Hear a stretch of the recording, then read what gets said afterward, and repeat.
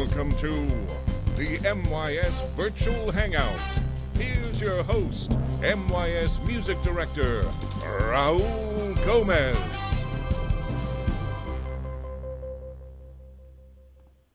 Good afternoon. It's an absolutely beautiful afternoon in Portland, Oregon. It's sunny and it's bright, and I'm very excited to be back. We took a week off last week, no hangouts, and we're back, and what a lineup of guests we have for this week. And of course, today we have Norman Huynh, the Associate Conductor of the Oregon Symphony. And a little bit later, towards the end of the show, I will let you know about the rest of our guests this week. A truly amazing lineup, and we keep going right into next week. So if you're new to the show, I just want to welcome you, first of all. And then this is a 1 hour long session that we have, and we do this live Tuesdays through Fridays. And we have amazing guests come in live via Skype, and we just chat. And of course, our main audience, our primary audience, are students and young musicians from the Metropolitan Youth Symphony here in Portland, Oregon, and their families and their friends, and the local artistic community. And I'm very grateful for all the support that we have received doing these hangouts. It's been super fun. We did 5 weeks in a row with amazing guests, and I've learned so much just talking to these amazing people. If you're a Metropolitan Youth Symphony student, I want to remind you that registration is open for next season. So please go to our website, playmys.org, and you'll find a big button that says register. So please go ahead and register. And auditions will be all via video because we will not be able to do auditions in person because of the current restrictions on congregating. So social distancing compatible auditions for all MYS students between June 1st and August 14th. Before we call Norman, I have something to share with you guys. This is so exciting. So as you know, here in Portland, there are a bunch of really incredible performing arts organizations, and there are several new music ensembles or collectives, contemporary music groups, basically. One of them is 45th Parallel, and Ron Blessinger, Greg Ewer, and several other musicians from the Oregon Symphony run this group. And Ron Blessinger posted something on social media earlier this week or over the weekend that just kind of blew my mind. And you guys know how so many of us performers have been doing virtual performances using apps like a cappella, and that's just generally just one person doing different voices, or YouTube remote performances where people record their part at home and then somebody puts all the videos together, like the ones we have been doing with the Metropolitan Youth Symphony. Well, and of course the big barrier that we've all been dealing with is the impossibility of true live performance over something like Skype or Zoom because of the problem of latency and delay. So, and that's why we can't really play together at the same time and offer a true collaborative live performance. 45th Parallel, they cracked it. They figured it out, and and actually I don't have the name of the engineer behind this, but Ron Blessinger and the folks from 45th Parallel partnered with this person, and they created a brand new platform that allows them to actually play a truly live performance remotely. And I'm going to show this on the screen there. So this Friday at 6 p.m. Pacific, okay, they are going to debut this platform, and they're going to play in C by Terry Riley. So you guys, you have to check this out. So this is just, of course, a screenshot from Facebook, but look them up if you maybe you're not in Portland. You know, like their Facebook page, and then add this to your calendar. This Friday at 6 p.m. Pacific, of course 9 p.m. Eastern, they're going to play a true live performance of In C. So I cannot wait to see this. This is really terrific. It's groundbreaking, and it's happening right here in Portland, Oregon. So add this to your calendars and check it out. It's very, very, very exciting. Okay, so it's time to call Norman. So let me get this screen out of the way, and we'll get Norman on Skype. Let's cross our fingers so the internet gods are in a good mood right now. So here we go. It's great to see so many friends watching on Facebook right now, and I think there's Norman. Hey, how's it going? It's I think so. Let me put you up on the screen, and there you are. It's great to see you, Norman. Awesome. Good to see you. How's it going? Oh, not much. Just hanging out. Yeah. Well, I have something that I put up here especially for you behind me. I don't know if you can see it from where you're sitting. And I thought we should just start with this, right? So, I went to Louisiana State University for my master's in DMA. And Norman, you went to Alabama for your undergrad. Yep.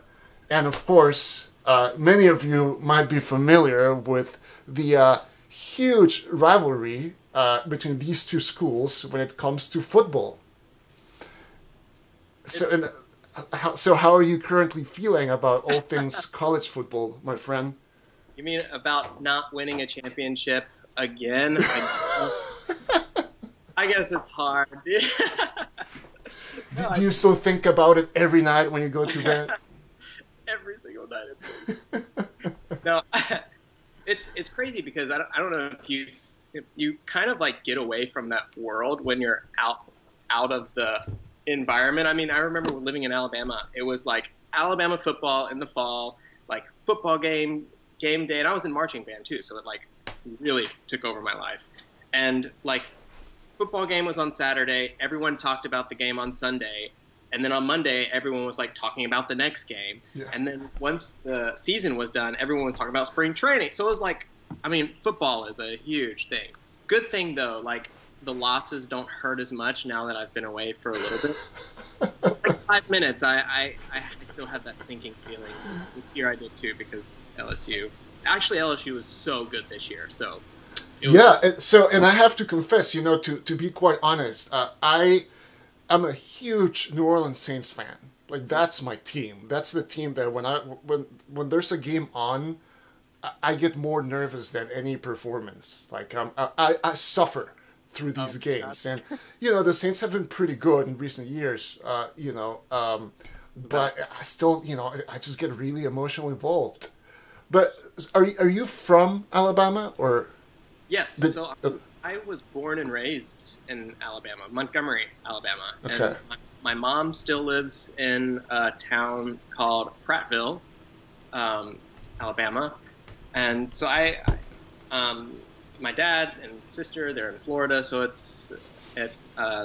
I still at least try to go back there once a year. Yeah. And are you a Saints fan then, or not so much? Not really. I never really got into NFL. Okay. Yeah, okay. But I guess people were, if there was a team that I grew up with, it was probably the Falcons. Oh, okay. So you're like looking north. Yeah, Atlanta was like our big city. Yeah. I arrived at LSU in 2006, and this was for my master's in violin performance, and I think it was 2007 that they won a championship. So I was there, and my apartment was like right down the street from Tiger Stadium. And during my master's, I had season tickets, so I got to go to all of those games. But for me also, it was kind of a pain because every time there's a home game, everything shuts down. right? And I would literally, like, if I have a gig anywhere on that Saturday, if I don't leave my apartment at like 10 a.m., I'm stuck. Like, literally, like, I can't go anywhere. Yeah, it's crazy. And same thing. I remember going to Tiger Stadium at night too. So if you're listening, like going to Tiger Stadium, Death Valley, right? Yeah. At night, it's like the winning percentage gets a lot higher because all the voodoo and Louisiana stuff. But gosh, that was crazy. Just how like I think the crowd at Tiger Stadium gets so loud that you can like there's a small record of like seismic activity. Yeah. It's crazy. It's awesome. Yeah, and it was awesome. And but 2006 was also the year after Katrina. That was in 2005, and in 2006 the New Orleans Saints. That was Sean Payton's first year. That was Drew Brees' first year, and there was like the whole rebirth thing. And the New Orleans Saints were very central to that because the city of New Orleans is, they hold the Saints and pretty close to their hearts. So it was impossible not to just become involved with that storyline. And then the Saints, went to the playoffs, and then just 3 years after, they won the Super Bowl. So I went just all in New Orleans Saints. And I didn't get that much into college football, even though I was so close to them. Which I think is a good thing, because my fellow LSU fans, they suffer a lot, and Alabama, of course, has been a significant provider of that suffering. So, tell me about marching band. How was your involvement? So, I started marching band, and that was like the thing to do in high school, and especially the South because of football. What's funny, a lot of people don't know now about me is, actually, what I think one of the best years of high school for me were my marching band. We were a show style marching band, so it was like the show style, like high stepping. And if you've seen Drumline, it's based on the HBCU, historically black college and universities marching style. So we danced on the field, and we high stepped, and we played like top 40 songs on the field.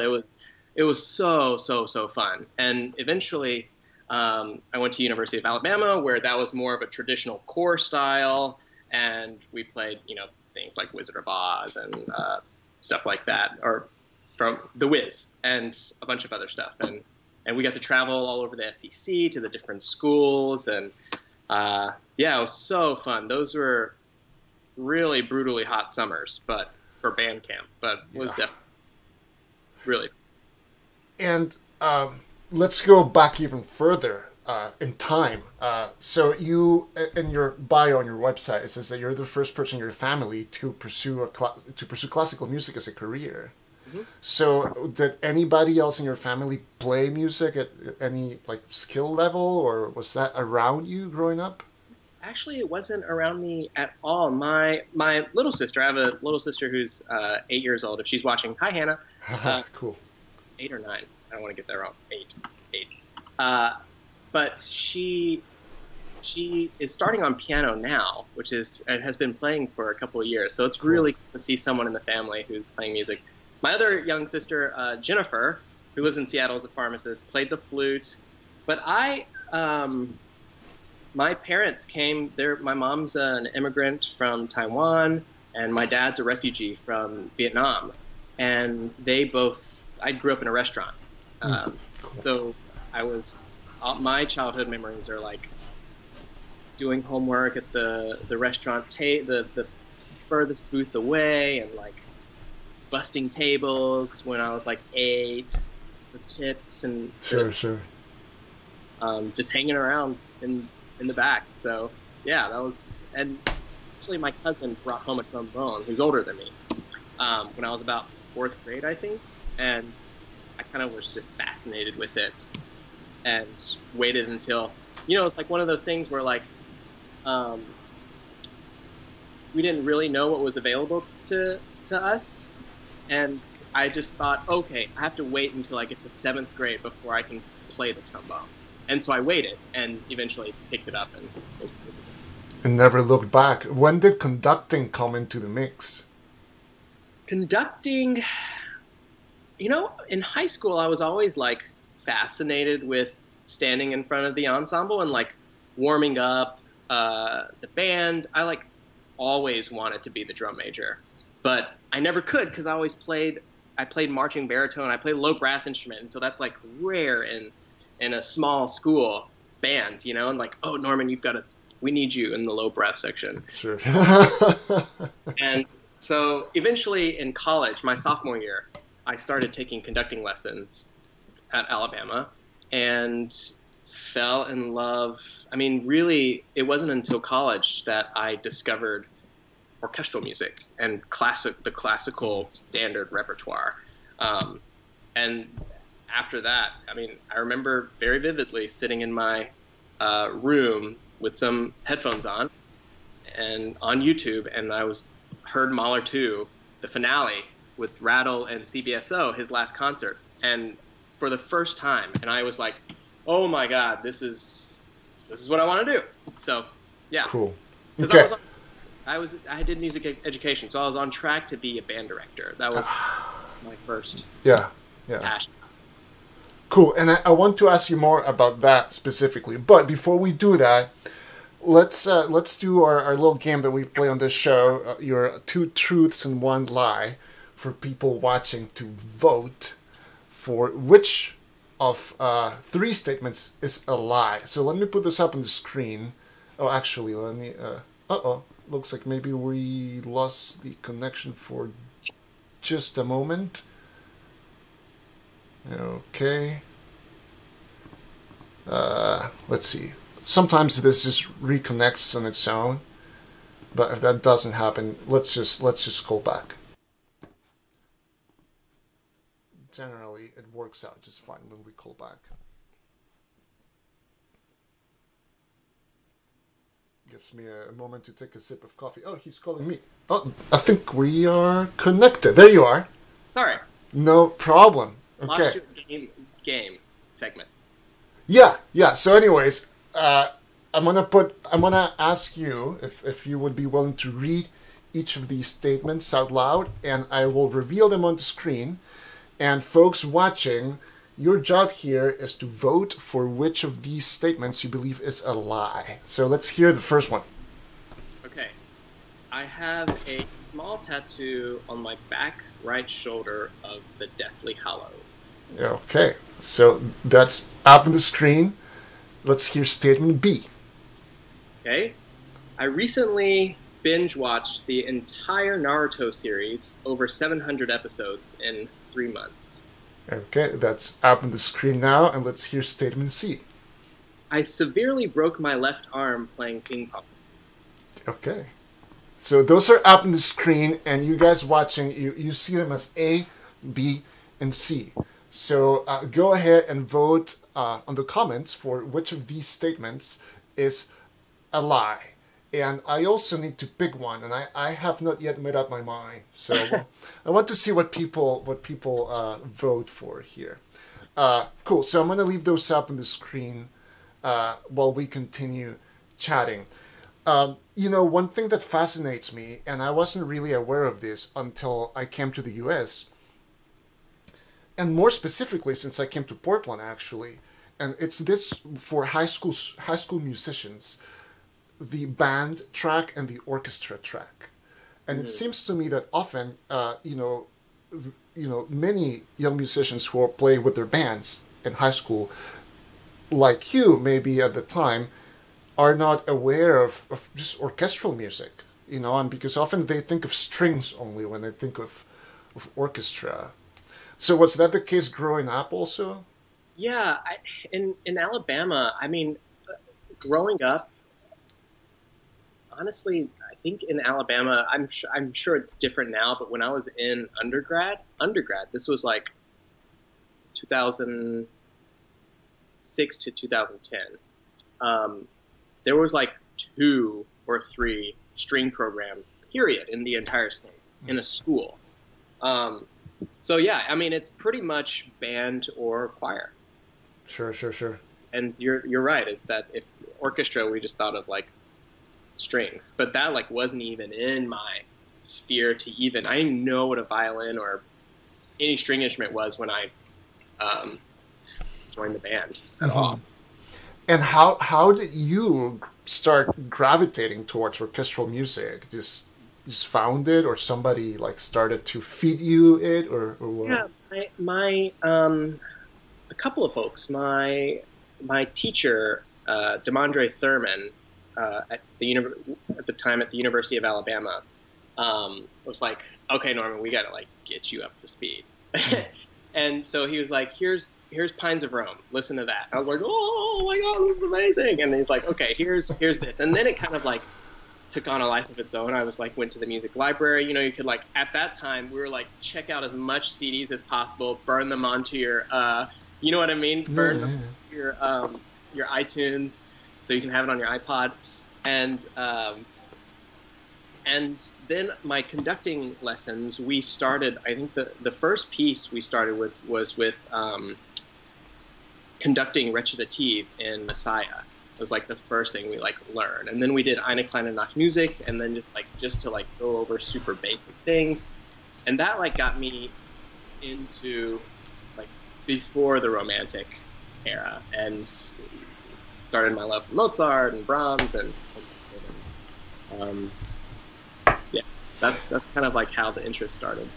And then you said, I want to do a master's in conducting, basically, I imagine. And yeah, I when I decided I wanted to be an orchestral conductor, I was like, okay, you know, we had this little a great cohort. It was of me and two other guys. We studied, some of my best friends, we studied with the same teacher, and we kind of like fed off of each other. It's like eventually like, okay, workshops is like the thing to do, and like get video, and then apply to, you know, you're the people who are just a couple of steps ahead of you at those workshops, and you get advice from them, and like some of the grad schools with good teachers, and then seeking out the teachers. And so it was kind of like, I think at that point I knew, okay, like masters is what I need to do next if I want to do this. And will you talk about your master's program and where you went and what that led to?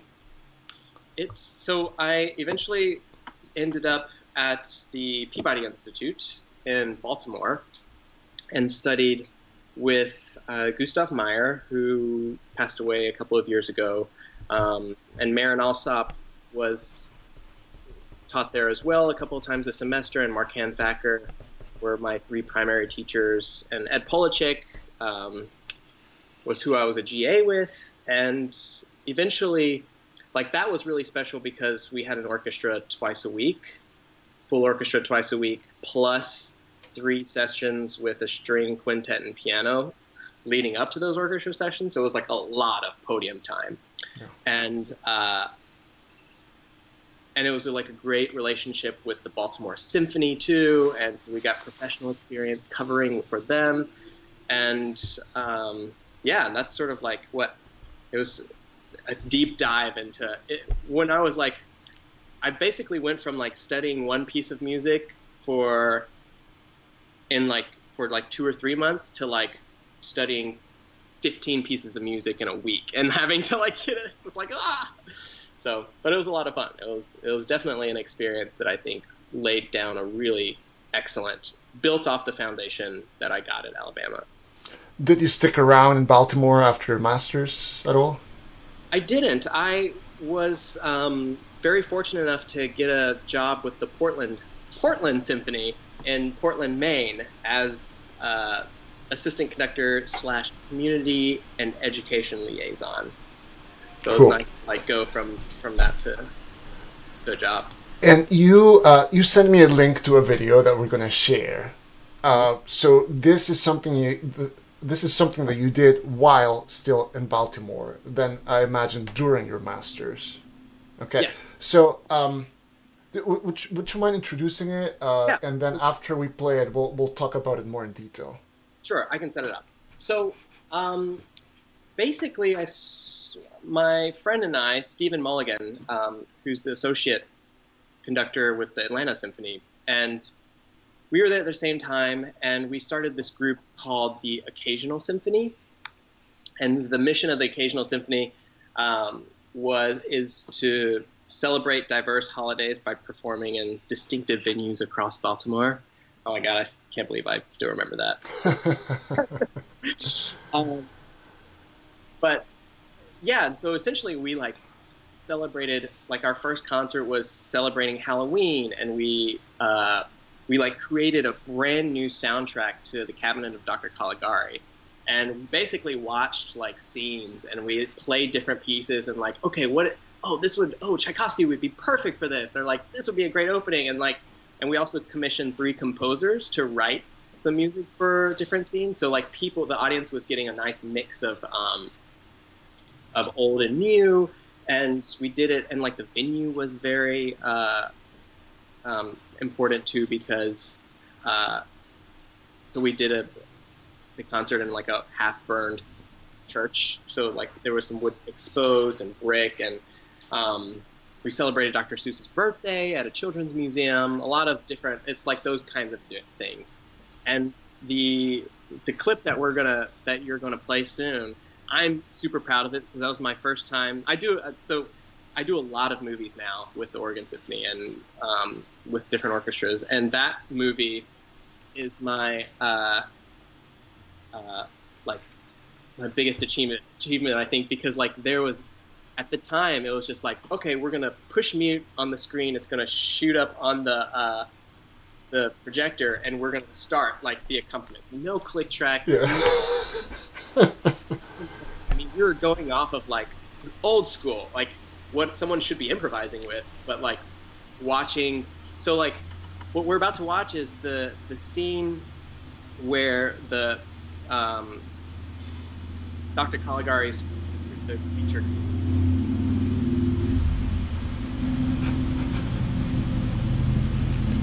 And basically, I had to time up the students, like hit when he like goes like this with the knife, and then stop, and has this moment of reflection, finds well into this, like he goes and he reaches, and as soon as he touches her, boom, the finale of Mahler 1. What? The start of the last movement of Mahler 1, and so it's just like, wow, and time it, she goes, wow, and like and then it goes into this chase scene, but I like nailed it, and I was so happy. Nice. I was so nervous, but yeah, it's a lot of fun, and it's still, the orchestra is still going on now. I mean, it's in its 3rd music director, and the orchestra we wanted the orchestra to be paid. And they're still doing the Halloween concert, which still sells out every year, and nice. It's a fun thing. I'm super proud, and we can talk more about that later, because I think starting something like that and the experience of putting all that together and keeping an organization going, that really was very attractive to the people I was interviewing with. It's still a question that gets brought up in interviews if I have a job interview. Tell us about Occasional Symphony, like it. So yeah, that was a great experience. Awesome. So I have the timestamp that you gave me, so we'll play from that to the end of the video. We don't have to go to the end of the video. Maybe a couple minutes after. 3-4 minutes. Okay, sounds good. Okay, so this is the Occasional Symphony, and let me just make sure that all of my settings here are good. And I am going to mute me, and I'm going to mute you, and then I'll play the video. Here we go.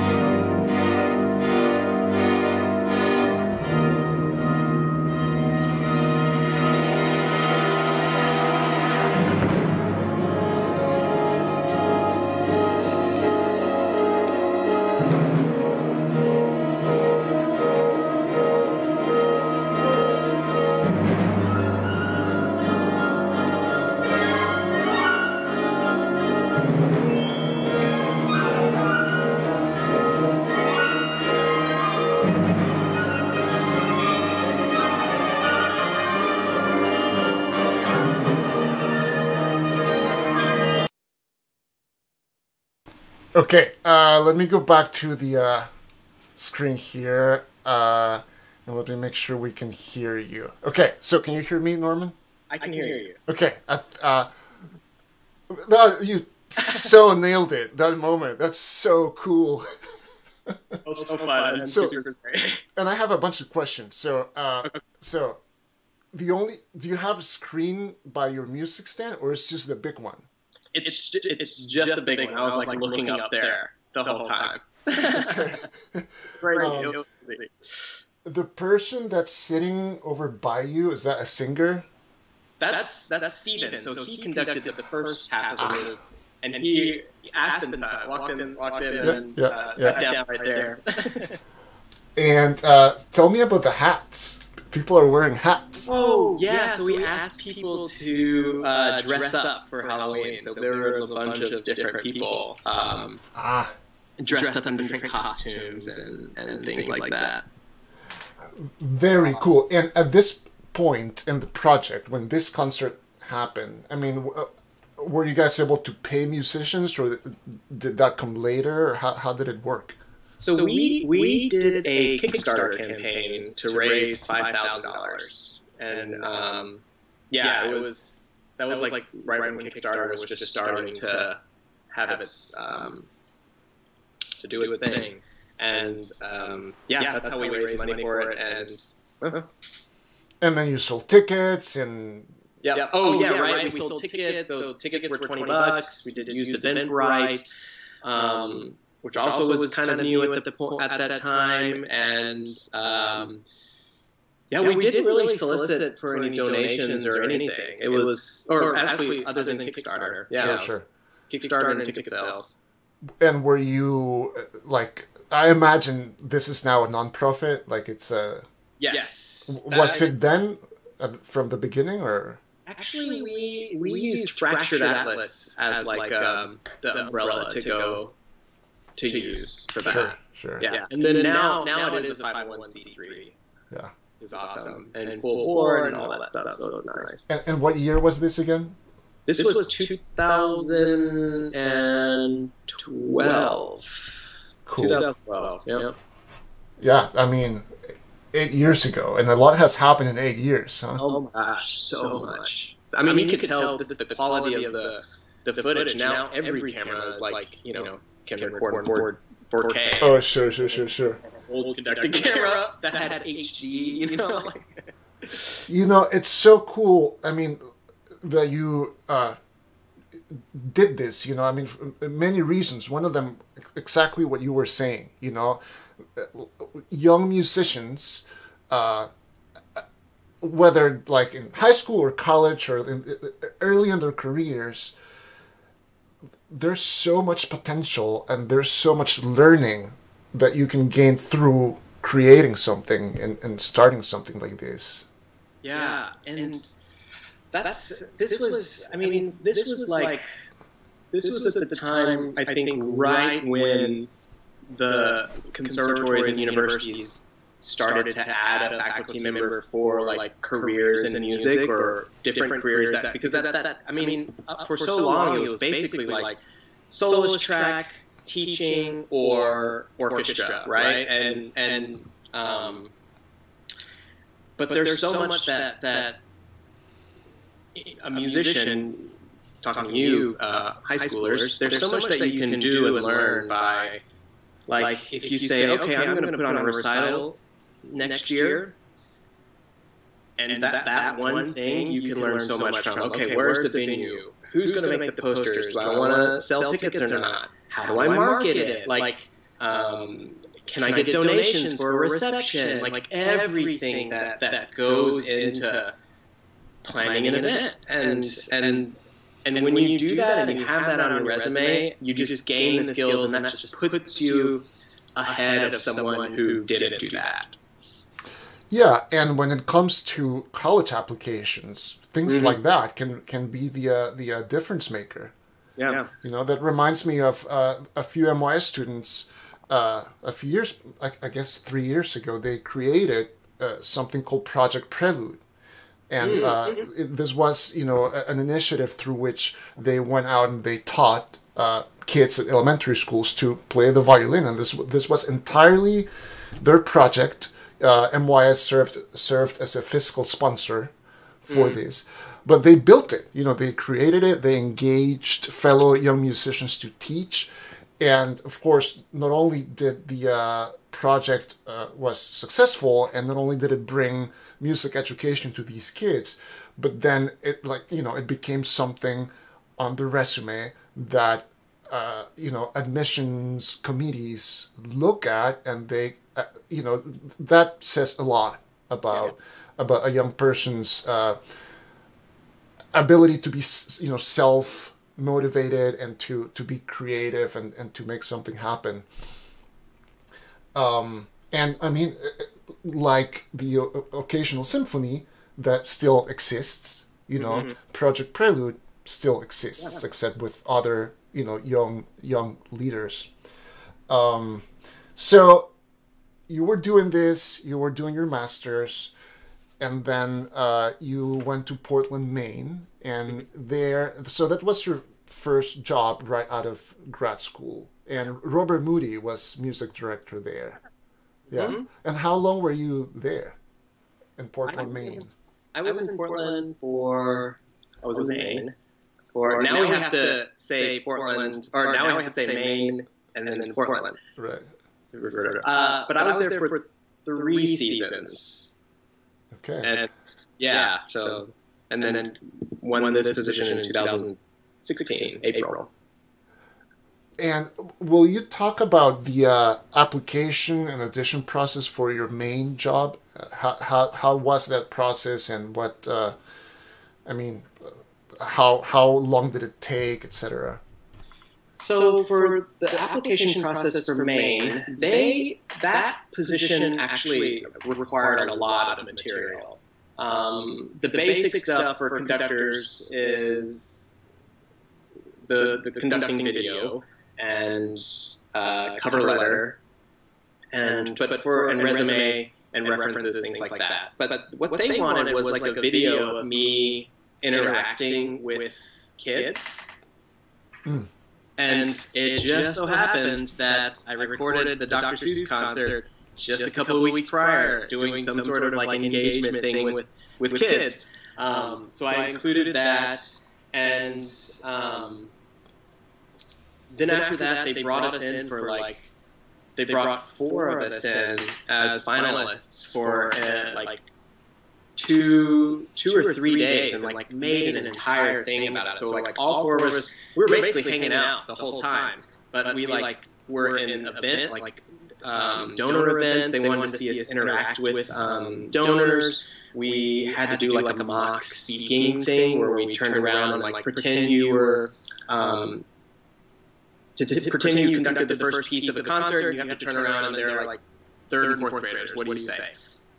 And then another one like the same thing but for a pops crowd. What do you say? And have to put on this performance for like 10 people who are in this empty hall. But that's sort of what and also a bunch of interviews and things like that. I would say the 2 things that I got asked about a lot were occasional symphony, talking about my time in that, and my music education degree background at Alabama. Because this position specifically, they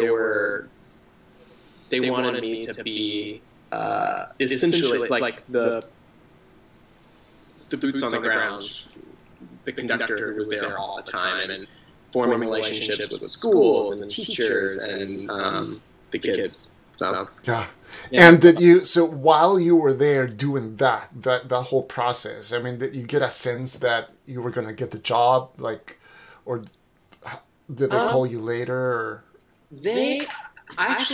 I felt like I nailed the audition and then the interviews, so I was feeling pretty good about it. And I got a phone call the next day. Robert called me and told me I had gotten the job, and so I was super excited. But yeah, I also worked really, really hard on techniques for interviewing, recording myself for different mock answers, and trying to hear myself saying a lot, or specific words that come up a lot, so I could start being a better speaker. And because it's I mean, all that stuff is scary, and we don't realize it, but there are a lot of stuff that just comes out, sounds that come out of our mouth all the time. We don't realize unless you have to sit down and pay attention, or you have someone that says, you said that again, you said that again. So, yeah, it was a great learning experience. And once you got there, was the job what you expected? Were there any surprises just on the actual, like, doing the work? What was unexpected or challenging?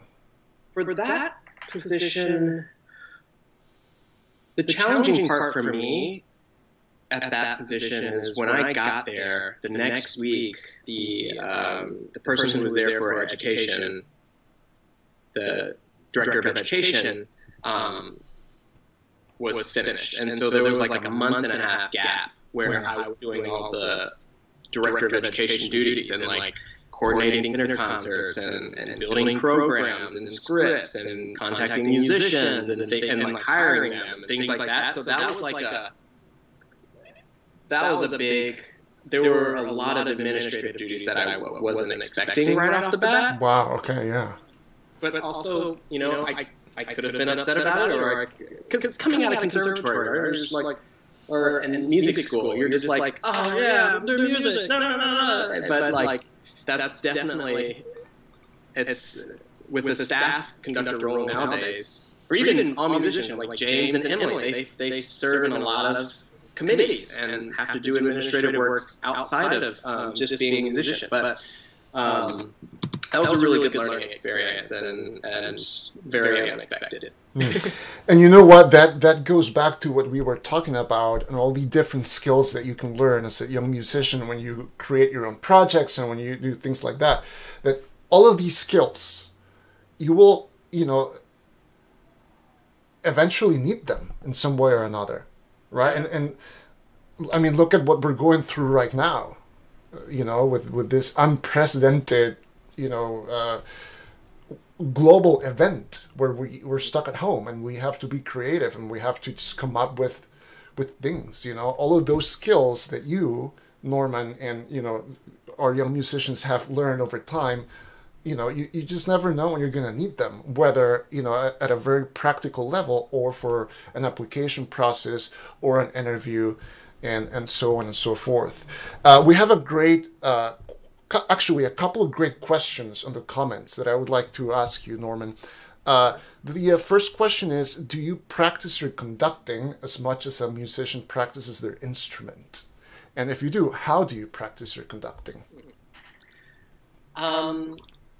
I do not practice my actual physical conducting as much as a musician practice their instruments. I do say that I study music as much as an orchestral musician practices, meaning the study the score or whatever is coming up next. With conducting at the beginning, actually, yes, I did. With the technique, well, in the beginning, it's all like, when you're learning anything new, fundamentals is like the key, right? So I remember having a tape on the wall, a blue tape on the wall that had like a vertical path and horizontal, and then drew just conducted like 4 patterns and drew it out on the wall. My teacher made me do that, and like a 3 pattern, like practicing the perfect 3 pattern, the perfect 4 pattern, the perfect 6/8, turning on a metronome and just trying to be as much in physical control as possible, like doing the Elizabeth Green, like these exercises where you build independence in your both arms, and those I used to practice a lot. And I think musicians the same thing. You would ask orchestral musicians, musicians in the organ symphony, a lot of the foundation, they'll every once in a while touch up their foundation, but now it's all of that is solid. So. The second part of the question that I might have... Well, if you do practice, how do you practice your conducting? Yeah, so that's what I do. It's all very slow, I'm going to speak if you're whoever's wanting to learn conducting, very slow, fundamental, and drawing beat patterns on a piece of paper, on graph paper, is also very enlightening. Yeah, and one thing, conducting is weird. It's such a weird thing to do because yes, I mean, you have to learn all the fundamentals, and there's a conducting technique, or there are several different schools of thought about the physical approach to conducting, but then you can only truly practice conducting in front of a group. I mean, right? Because you're... Yeah, and every group is different too, and I think that's... I remember the first time I conducted the Baltimore Symphony, which was my first time conducting a professional orchestra. It just felt so different. I remember just I was slowing down, so the orchestra kept slowing down, and I kept thinking, like, why can I get it moving? It's because I started too slow, or like I waited to get... So it's like a lot of things that just like, the more you do it, the better you get at it, and you just do it. But you're right. I mean, I think right now we're both like, oh my gosh, our instrument is a group of people, and it's hard to... That's one thing that it's tough to do. Yeah, and it's part of the catch-22 to, when you're trying to get started as a conductor, because to gain experience, you need to be in front of a group. But very often, in order to even be able to be in front of a group, you need to demonstrate experience, right? So it's often that those that start making your videos with a string quartet of friends, or just, you gotta be, again, going back to self-starting, right? And I think for a young conductor, that's pretty much... you cannot avoid having to do that on your own at first. Yeah. Okay, so we have about 11 minutes left. So let's go ahead and go back to your truths and lie statements. Okay. And let me see what people here have voted. Oh, and if you have not voted, if you're watching this, there are 3 statements on the screen. One of them is a lie. So on the live chat, whether you're on Facebook or YouTube, vote for which of these statements you believe is a lie. I'm going to read them out loud, and then we'll reveal one of the truths. Statement A, Norman has a small tattoo of the Deathly Hallows. Statement B, Norman recently binge-watched the entire Naruto series in 3 months, over 700 episodes. Statement C, Norman severely broke his arm playing ping pong. Okay? So, let's see. Let me see if I see a trend here on the voting. I see... It's a bit sort of between B and C, perhaps. So let's go ahead and reveal one of your truths, Norman. Okay. So one of my truths is that I did recently binge watch the entire Naruto series. This was 2 years ago. I discovered it for the first time, laying on my couch, like, oh, I've always heard Naruto's good. I watched it, and I just remember it was like I was into it so hard and couldn't stop until I was done. That's a lot of episodes. A lot of episodes. I mean, there are I think there are maybe like 200 fillers, maybe, but yeah. There are also like 22-minute episodes, so. Cool. Okay, so that's a true statement. So if you answered B, you were wrong. But good news, you get to change your vote. So if you're still watching and you voted for B, you have a few more seconds to change your vote. And let's go ahead and reveal your final truth. So my second truth is... I did break my arm playing. Whoa! And this is the scar surgery to prove it. Whoa! Well, you don't need a tattoo with right. And then this right here is a metal rod. So I've got 13 screws going up there. Well, I guess the bone is grown back together now, but yeah, that's... If you can see it, it's pretty gross. But when did this happen? That's crazy. This happened while I was at Peabody, like February in my first year of grad school. Ping pong. Ping pong. Yeah. So did you fall, or what happened? Yeah, I was like, my friend and I, he's a composer, his name's Scott Lee, we're just both super competitive, and he always, like, I, like, hang with him until about halfway, and then he always pulls away. And so I was just being silly and trying to go around the side and slam the ball, and I slipped, fell, hit this, like, wood thing, boom, broke it completely in half, butterfly up here. Like, my face print was on the student services, like, glass window. It's just like the dean of students is there, like, running out, like, oh my god, what happened? And yeah, it was the most pain I've ever been in my life. Wow, that is okay. Wow, okay, there you have it. So the lie is that you. I might have the X-ray that I can pull up very quickly. Yeah. And I'm sure everyone wants to see the X-ray of my broken arm. Okay, here it is. Wow. Wow, that is. So right there, and then you see it splits a little bit up there. Wow, that is crazy. And I didn't know ping pong was so dangerous. I know, and I'm bummed because the Olympics are not happening this summer, so I've got to wait for my ping pong big. Yeah. And so, statement A, so you do not have a small tattoo of the Deathly Hallows. I do not. Are you into Harry Potter, though? I am, yeah. I read all the books, movies, watched them, and it's awesome. Cool. So, if you answered A, you were right. And only, I think only one person answered A, so you managed to fool many of our viewers, so good for you. I tried to, I read an Erotic Crime podcast where the more specific you are, well, wait. No, I was trying to be specific to make it seem like it was true. Yeah. Very good.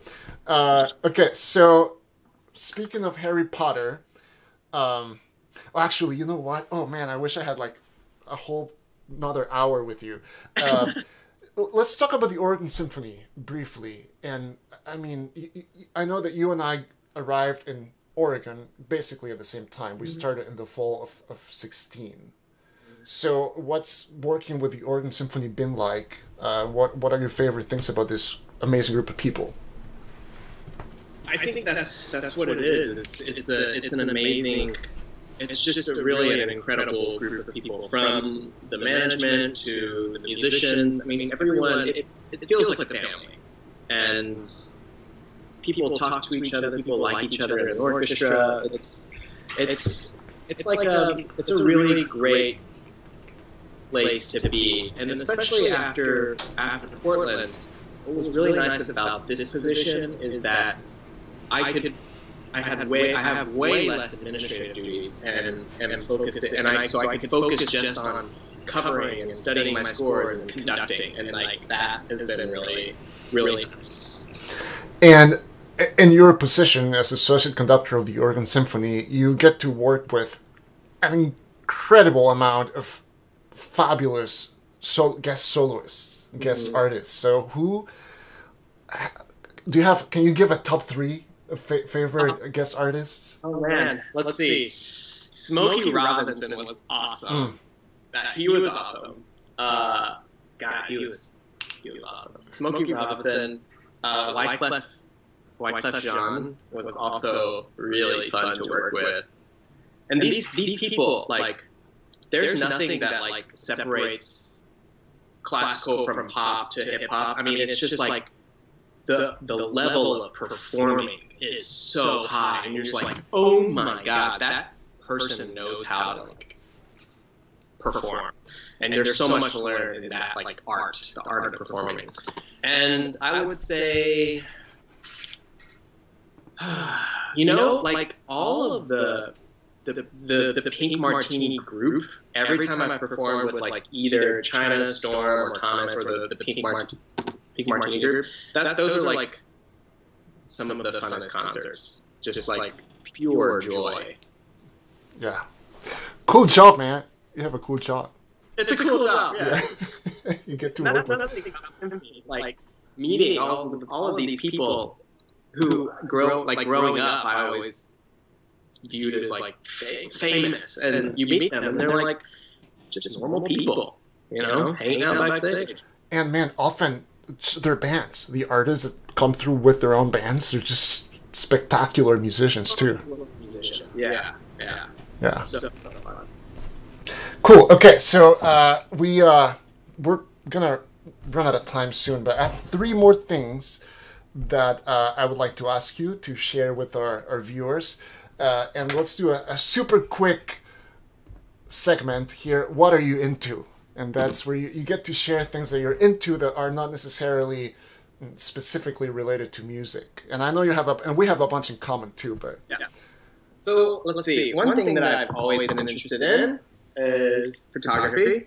I really, since undergrad, I worked at the school newspaper in Alabama for photojournalism. That was really fun, and just going and taking pictures. I've like worked a couple of weddings back. Oh, cool. The best, but it was so fun. Also, I'm a gamer as well. So I've got a PS4. I've got a Switch. I had an Xbox, but not anymore. Also, League of Legends. I spent a lot of my life playing League of Legends back in the day. I noticed that you posted, I think it was a top 10 list of video games for you. Yeah. And I noticed that Breath of the Wild was not there.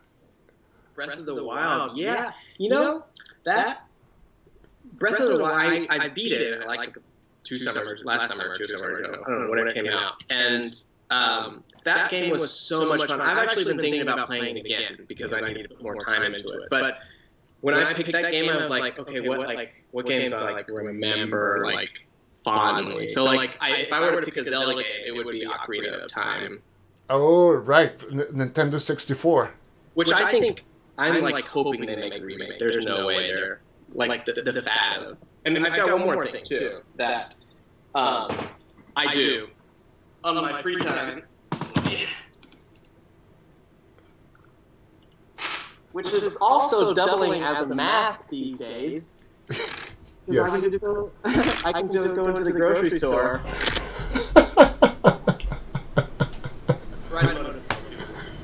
So when did that get started? Have you always been interested in motorcycles? No, this was 2017, that summer. I was just like, you know what? I've always wanted to learn how to ride a motorcycle. I took the safety course, the Oregon safety course, and bought a motorcycle. And I was like, this is the funnest thing ever. Cool. Yeah. And by the way, I wanted to compliment you on the space behind you and all the many plants that you have back there. It's beautiful. Oh, that I attribute that to my girlfriend, Catherine. She's an artist and also loves plants. This is only a quarter of it. Cool. Yeah, it's a very nice space. Okay, and finally, actually, 2 more things. We have our segment that we call Sound Advice, and this is where I ask our guests if you, Norman, could go back in time and find high school Norman, what advice would you have for high school Norman? Yeah, I think I thought about this a lot too, because just trying to put myself back in that mindset. I think for me, I would go back and say, I'd say, Norman, don't try to please everyone. Don't try to make everyone happy, and don't worry so much about what people think about you. Because I think for me, growing up in the South and having to be raised in a way where you have to beat around the bush, not be so direct. I started building my personality based on what I thought other people would like instead of just being myself and being my true self. I kind of lost it along after going into college and stuff. That's when I started losing my true self. And going into the music world, that was really hard to be a conductor. And that was one of the biggest things I learned in Portland, in Maine, is I was so scared to give some sort of feedback to a musician or an orchestra. Could not. I was like, rather just hey, horns, it's behind. Boom. Okay. All that stuff was built up in my own mind. And don't worry about trying to please everyone. just be yourself and be truthful to yourself. Wonderful. And finally, Norman, our segment, The Plug, and that's where you get to plug anything that you want, whether it's an upcoming performance or you get to bring attention to anything you want folks to check out. Let's see. There was one thing that I learned today, or 2 days ago, about donating tickets back to organizations. And if you want to donate your tickets back, if you have a ticket, you can't like just leave it, like assume that if you don't do anything, it'll donate it back. You have to actually let the organization know that you want to donate your ticket back. Because if not, it sits in limbo, and then it becomes the property of someone. Like the organization doesn't get the money. So I would say, if you want to donate your ticket back, which would be excellent, either to whatever performing space, you have to call and let them know that you want to donate. And in the case of the Oregon Symphony, folks can go to the website and find a phone number? Or... Yeah, just call the box office and someone will set you up. Cool. Awesome. Well, I very much look forward to next season and to see you back on the podium and all of your colleagues and our friends at the Oregon Symphony. And Norman, it's been so fun talking to you. I wish we had 2 more hours, but maybe we can do that in person whenever this is, things go back to normal. So thank you for spending time with our Metropolitan Youth Symphony musicians and their families and myself, and enjoy the rest of your afternoon, and we'll be in touch. Awesome. Thanks, Ralph, for having me. Thank you, Norman. Talk to you later. Bye. Bye-bye. Okay. So, yes, thank you, Norman. There was some great advice, by the way, that he shared with us towards the end. And tomorrow, 4 p.m., Carolyn Shaw will be our guest for our virtual hangout. 4 p.m., Carolyn Shaw is an amazing composer, the youngest ever winner of the Pulitzer Prize in Music. Thursday, we have not one, but 2 amazing musicians and dear friends from the Oregon Symphony, Marilyn de Oliveira and Trevor Fitzpatrick. Friday, and Marilyn and Trevor, that show on Thursday, it's at 3 p.m. Not 4, but 3 p.m. And Friday, 4 p.m., Susan Nance, President and CEO of All Classical Portland, will be our guest at 4 p.m. And then next week, we start with Dominic Seldis, who is the principal bass player of the Concertgebouw Orchestra. And he's currently in Amsterdam, so this is going to be a morning show for us here in Oregon, 11 a.m. in Oregon, 1 week from today. So I will see you all tomorrow. Don't miss this one, you guys. 4 p.m. tomorrow, Wednesday, May 6th. Carolyn Shaw will be our guest on MYS Virtual Hangout. So thank you to Norman Wen. Thank you, everybody, for watching. Sorry we didn't get to several of your great questions in the comments. And everybody, take care and stay positive. Talk to you tomorrow.